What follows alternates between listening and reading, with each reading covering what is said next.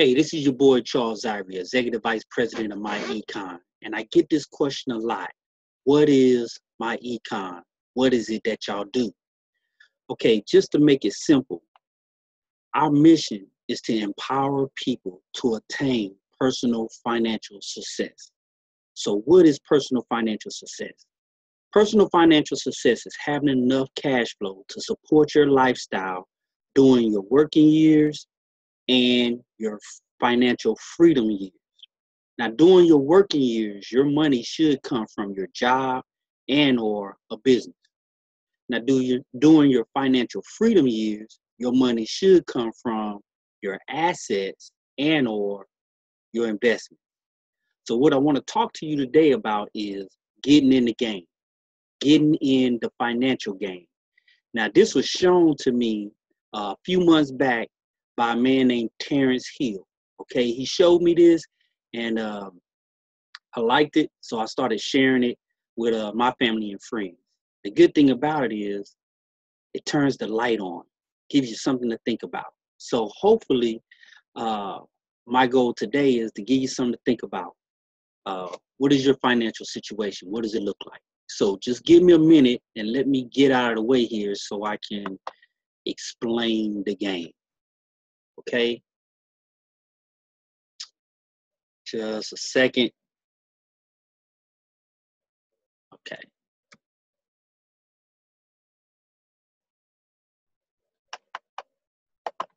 The financial game. All right, here we go.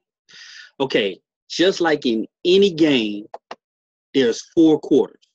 Okay, 4 quarters. And a lot of times at the end of the 4th quarter, the game goes into OT, which they call overtime. Now in the financial game, OT stands for out of time. Now, the Social Security Administration says the age 65 is your retirement age. 65 is your retirement age. But also, let me tell you what the Social Security Administration says about the age 65. That out of 100 people by their 65th birthday, 36 of them will already be dead. 54 of them will be financially dependent upon a loved one or some type of social service. 5 people will still be working at the age of 65. Imagine that. 4 out of 100 will be financially stable, successful, but only 1 will be wealthy. So just think about that, okay? So most people work for 40 years. So I'm going to back 40 years off of the age 65, which will start your working career off at 25. So that's good because that gives us enough time to go to college, make good grades, to get a good job, and start a successful career. So the 1st quarter of your working years will start from 25 to 35. The 2nd quarter will start from 36 to 45. The 3rd quarter, 46 to 55. The 4th quarter, 56 to 65. Okay?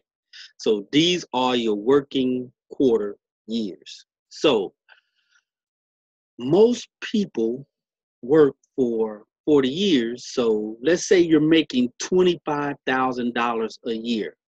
Now, don't worry about the income because it's not about how much money you make. It's about how much money you keep. So we're just using $25,000 as an example. Now, I can tell you $25,000 is on the low scale of a successful career, okay? So we're going to use 25,000 just to prove a point. So when you take 25,000 and multiply that by 40 years, that's $1 million that you would have earned over the 40-year career, okay? $1 million. Now remember, it's not about the money you make, it's about the money you keep. See, income is measured in dollars, but cash flow is measured in time. So we know that there's 52 weeks in a year, but most people like to take vacations. So we're going to take 2 weeks out. so we can spend time with our families, friends, and loved ones, okay? So we're going to work 50 weeks in a year for 40 hours a week. That's 2,000 hours that we're going to be trading time for money, okay? So you're spending 2,000 hours of your time to exchange for money on a job. Now, there's nothing wrong with a job, and I'm not bashing the job because I'm thankful for my job, okay? And we would always say, be thankful for a job because a lot of people don't have one. But don't be satisfied with it, okay? So now let's look at this. In 5 years, you would have given up 10,000 hours on a job. In 15 years, you'll be giving up 30,000 hours. And in 25 years, 50,000 hours. Now, here's my question. How much money have you kept of your hard-earned working dollars? Okay, remember, not about how much money we make, how much money do we keep? Okay, so just think if you was to save $1 for every hour you work, in 5 years, you'll have $10,000. Now, this is what I'm going to call mattress money. You should be able to lift up your mattress and pull $10,000 out. Okay, now that's old school. So I know most people is going to walk into a bank. But whether you're walking into a bank or lifting up your mattress, you should just be able to have $10,000 if you work 10,000 hours over a course of 5 years. Now, this is not emergency money. This is not an investment money. This is after all the bills are paid. This is just money you should just have laying around. You should just, at any given time, you should just be able to walk into a bank, lift up your mattress, and just take out $10,000.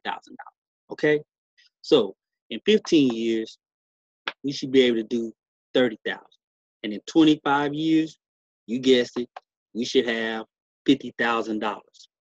So what I want you to do now is think about, where do you sit in the game? What quarter are you in? And how many hours have you worked? And how much money have you kept? Okay?